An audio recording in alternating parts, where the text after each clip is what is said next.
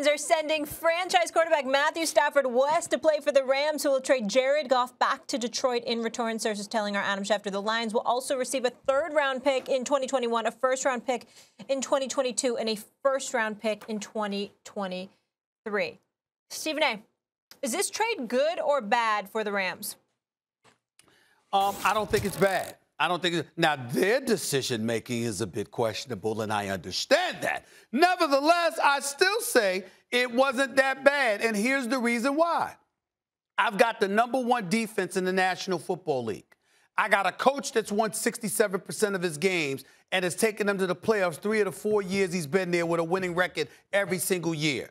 They believe they have the pieces around a good quarterback to win it all. So you went all in. Now, if Matt Stafford was a guy that's going to play one more year and then he'll be done, I got it.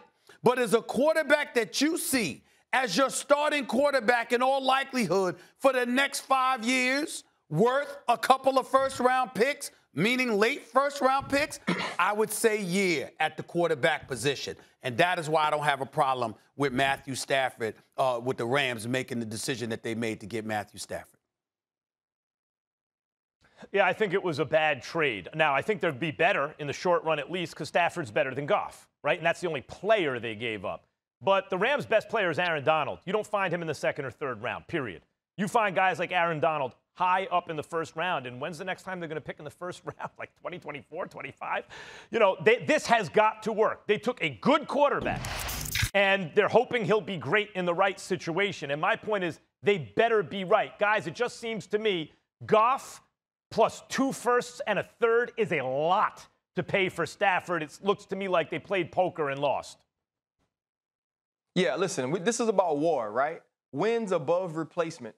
He hasn't been worth that many wins in Detroit above his replacements. Is he going to be worth that many wins over Jared Goff, who took you to a Super Bowl already? I don't love this trade. I think it's kind of, and Mike Tannenbaum called it irresponsible this morning on Get Up.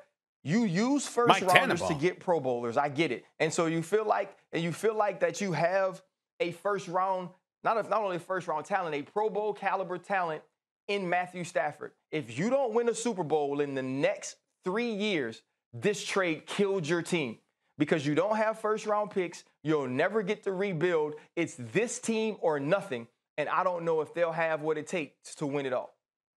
Well, if they get to the Super Bowl, but they don't necessarily win it, if they get to some NFC Championship games, I'm not going to consider that a failure. They did that with Goff. Well, you did it once.